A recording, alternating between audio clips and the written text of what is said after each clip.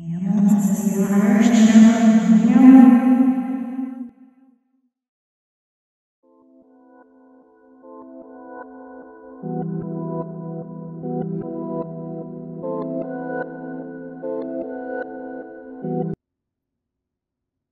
ran straight to the supermarket when I heard about the nuclear strike. The government said a deadly disease was spreading where I lived, and that they were going to eliminate anyone who had it. When I got to the store, I saw that almost all the cans of food were gone.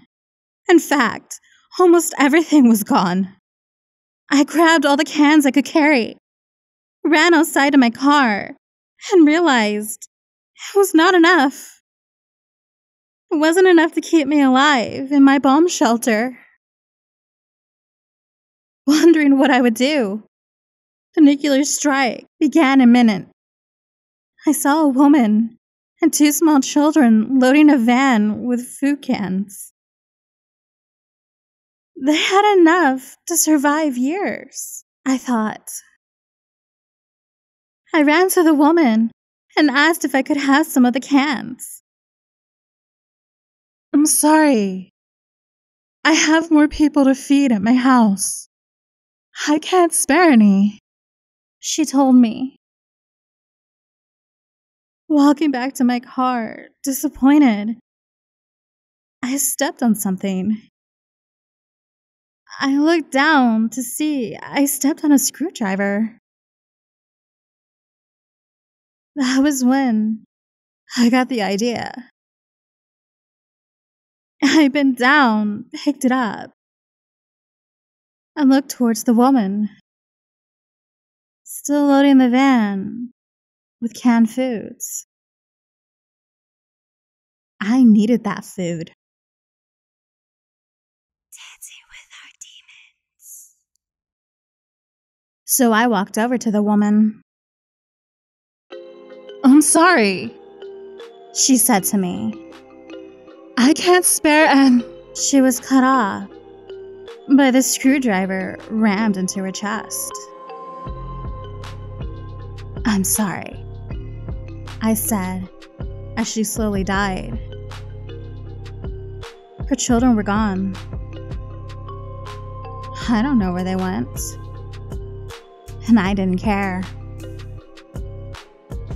I shut the hatch on the back of the van, jumped in, and drove to my house. In the street, there were people begging me to let them in the van. The nuclear bomb would hit soon, and there was no room. So I kept driving. They started trying to block the van. I floored it. I don't know how many people I ran over. I jumped out of the van, now crimson, and started unpacking the cans into the bomb shelter. It took about an hour. So by the time I got all the cans into the bomb shelter, I saw the flames. I ran into the bomb shelter, and after a few minutes, I heard an extremely loud bang. Then, nothing. It would be a few months till the radiation cleared up. So I sat down. I was hungry. So I picked up a can. That's when I realized I left my can opener in my house.